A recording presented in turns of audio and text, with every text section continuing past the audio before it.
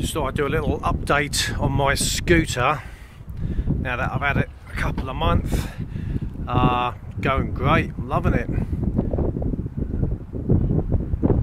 I can put day sack on the front, there's my bits of shopping, that works really well.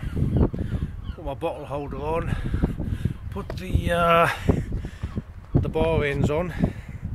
I'm liking them. I've got a couple of different hand positions there, great stuff. I'm thinking I might take this hiking when I go out now. Like when I go away to France for the weekend, I can easily stick my gear in there and a smaller day sack on my back with all the kit I need.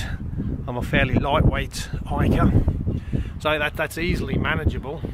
I've been out and done a few 5 mile, 6 mile scoots, and it's worked great for what it is.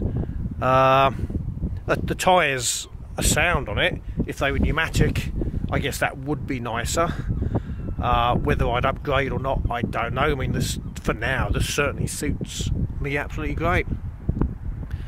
So yeah, Hudora Big Wheel 230, I think it was. Loving it.